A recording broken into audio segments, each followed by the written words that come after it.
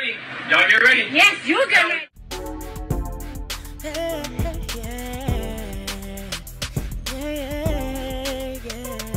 If you want the latest news in the streets, join us and tune in for the tea. Breaking news with integrity. So tell your friends and your family. It's the Lovelyti TV show, bringing you good tea and good vibes. It's the Lovelyti TV show. Be sure to share, like, and subscribe. So once again, I had been on social media, but I heard a lot of people were sending me messages and, tagging me. Oh, you always drag Diddy.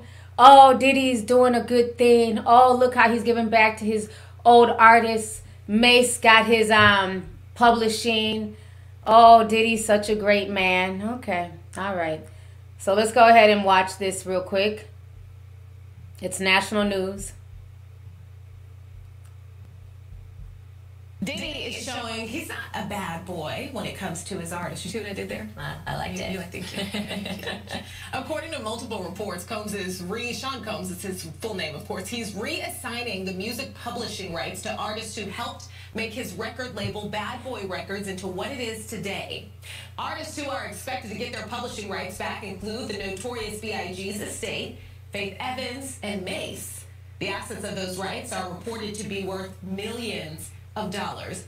So many bad boy artists. Just when you think back, it made me think Danity Kane. Oh, I loved them. Okay. Anyways, she's a P Diddy stan. Let me go ahead and say, let me pop my shit, okay? Because I'm not a Diddy fan at all. I'm a child of the '90s. We watched the bullshit games that he played from day one. Let me tell y'all something. I'm not boosted or impressed by this gesture. Okay, let's start there.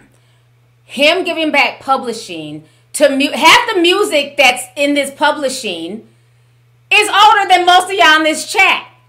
Half y'all don't know these damn songs. Y'all ain't gonna go back and listen to no damn Carl Thomas, G-Dep. And let's not forget, he sold the popular songs. Did we forget that? He sold a lot of the very popular publishing already. These are the bits and crumbs. Also, okay, while everybody's trying to praise him like he's really done something, aren't these modern day artists crying about streams and how they don't make any money from streams? When he had the publishing, that is when people were making money off of physical disc, records, CDs, cassette tapes. That was the real bread and butter. Nobody's making money from streaming. They won't stop crying about the shit every other month. They don't make money off of streaming. So how is this helping artists? Y'all get so gassed up and give this man props for anything he does. Y'all got to look at the big picture. He got all the money he could get. And remember a few years ago when Mase was crying about his publishing, it ends when Mase turned 50. Let's Google how old Mase is. Mason Betha. See, real fans know his full name, okay? Mason Betha's age. This is how old Mase is. 48. I'm going to give you your publishing 2 years early when it ends once she turned 50 anyways. Can we stop being fooled by P. Diddy's so-called good gestures? This was no type of gesture. This is nothing. He would have that the publishing contract was going to end in 2 years anyways. Go back and watch my old videos when I talked about this with the whole drama between him and Mase. He told Mase, I'll give you back your publishing once the contract expires at age 50. Mase is 48. What is he going to do with these songs? Even if everybody decided today we're all going to stream Bad, Bad, Bad, Bad Boys. You make me feel so good. How much do you really think they're going to get off of that? Nobody's about to run and go buy a Mase album. There's no Mase physical copy of an album to buy. So to me, this was a hollow gesture. Can we stop acting like Diddy is like this great businessman? Diddy is just the face of a bunch of businesses. He's the face of, so-called black wealth. But if he's really such a savvy businessman, why is he having all these issues with these liquor companies? Remember, he acted like he owned Ciroc. He acted like he owned this new liquor brand, and they got rid of him. He started crying about racism, but I thought you was a boss.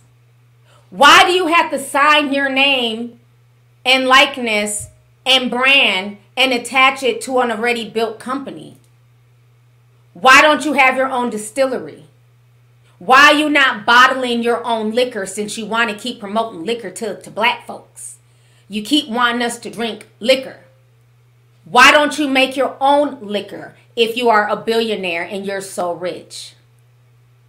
Because a lot of these people aren't really wealthy. It's just, I don't want to, like, what do you call it? It's not really liquid assets.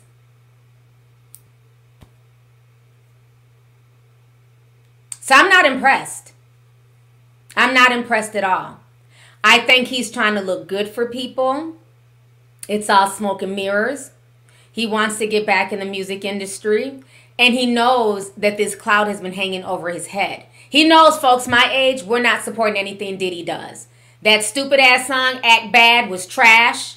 He was too old to be trying to tell young kids to act bad. And then when his own son decided to act bad and get drunk off of liquor and drive and possibly could have hurt somebody on the road, he was very quiet. But it's okay for you to perpetuate that my kids and my nieces and nephews act bad at your big age. Okay? So people my age, we don't support anything Diddy puts out. We'll sip it for free on Twitter. We'll do commentary, but I'm not going to go stream anything that Diddy puts out. So he has to tap into the young kids who don't know him. See, my kids, they know him as Brother Love. And me and my kids have gotten into argument. Why are you so mean? He's Brother Love. I'm like, simmer down. Y'all just got here. We've been here. We've watched Brother Love. We watched him be Puffy and Diddy. We watched him exploit the making of the band Kids. We ain't forgot about, Mysterious and all these kids who were used and thrown to the side. So he has to, look good for you guys, for the younger generation. Because you guys are the ones who stream music. We'll download. We'll listen if it comes up on our playlist. But I don't have a streaming farm in my house. I'm not going to play one song over and over again to get my faves to number one. I have better shit to do. Now, if I'm cleaning my house and I have, my little YouTube playlist on, they'll get some plays from that. If I'm, got my ear pods on, I'm going on a walk, you might get a stream from that. I don't have a streaming farm in my house. We're not keeping it on any particular artist 24/7, okay? It's not a staying house. But you guys, that's what y'all do. This is y'all's generation. You guys are, y'all stream and y'all will go hard. And I think he's trying to tap into the youth. And because of people like me and others who have told the truth about him, the youth, they're kind of conflicted. They don't know if he's a good guy or a bad guy or what.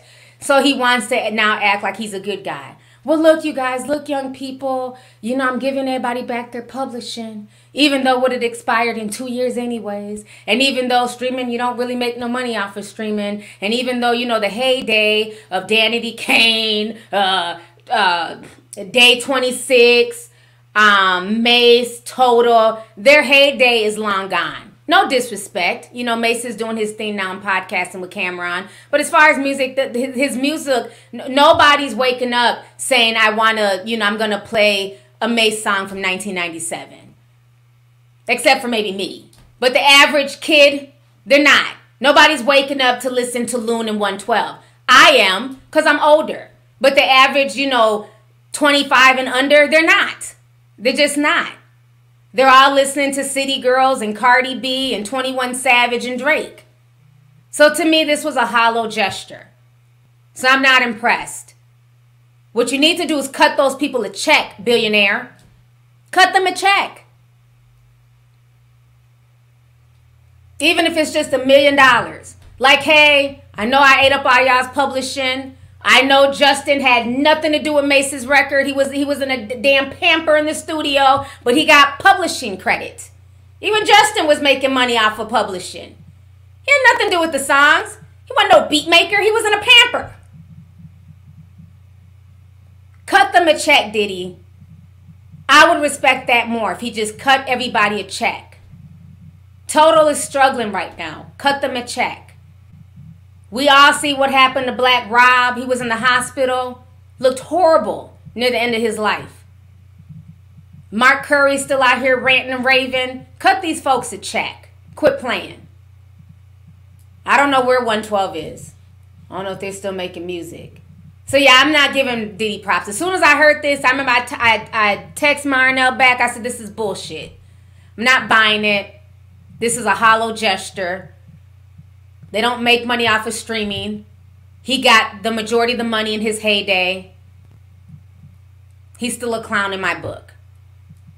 He should have did right by those people when he had the opportunity to do right by those people. You don't get to come back 30 years later and say, here you go.